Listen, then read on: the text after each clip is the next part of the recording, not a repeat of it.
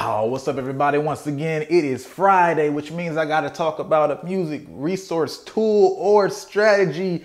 And today is a little special because today we gotta talk about what OG Lava said in one of my videos. Branding is actually a part of marketing. Branding is a subcategory of marketing. Marketing entails all activities.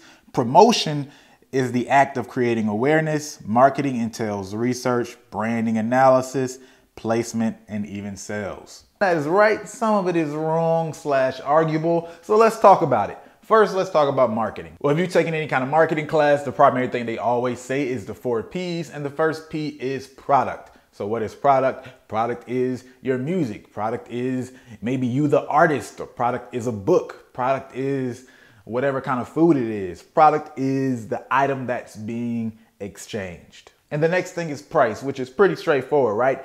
It costs however much it costs. Some people won't be able to afford certain things and some people will be able to afford certain prices, and you're trying to match a price with whoever your demographic is and what they're willing to pay for it. And now for promotion. This is where OG Lava corrected me and said promotion is a part of marketing. I don't know if I mentioned that in the video that promotion wasn't a part of marketing, but if I did, thanks for correcting me, OG Lava. Promotion, for all intents and purposes, if you want to go by a textbook, is just creating awareness, and anything that's creating awareness is promotion. But I'm not going to get into my own thoughts about promotion right now, just because I want to go do this straight and narrow. And the last P is place, which is making sure basically your stuff is in the right place. Now this one could be a little bit confusing, but think about making sure whatever your product is in a place that makes sense for the audience, whoever you're trying to get. Oftentimes when people say making sure it's in the right place at the right time, for instance, when you have gum at the checkout, that's placement.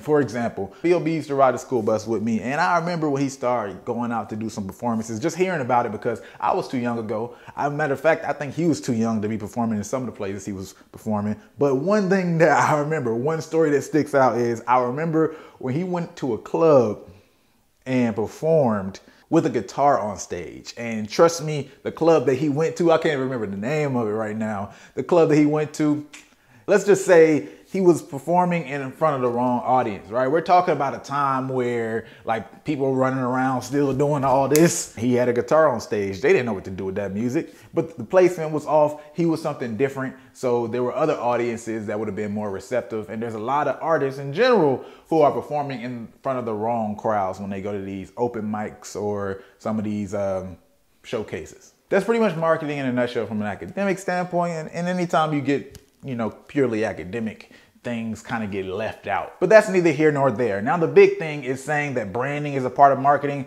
Branding is not a part of marketing. That's arguable. Some people might want to say that it is, but branding is not a part of marketing. Marketing is all of those activities that I mentioned, those 4 P's. Branding is something that informs your marketing. That's what helps you decide where you're going to place a product. That's what helps you decide where you're going to price a product. That's what helps you decide how you promote a product, but it's not even the product itself, right? It's the same thing when you look at a company like Apple and them wanting to be a higher tier in terms of their pricing. They want to be considered something luxury. The product itself is the daggone Mac, or it's the iPhone. And because of the brand, the perceived value and brand they want to have, which is that extra stuff, is why Mac puts a certain price tag, because a certain price tag helps it be perceived as luxury. And if you go under it, people start to see it as something else. It ruins the brand. It's why, and sales is completely separate as well. Sales is that exchange of the product. It's getting the buy, getting the close.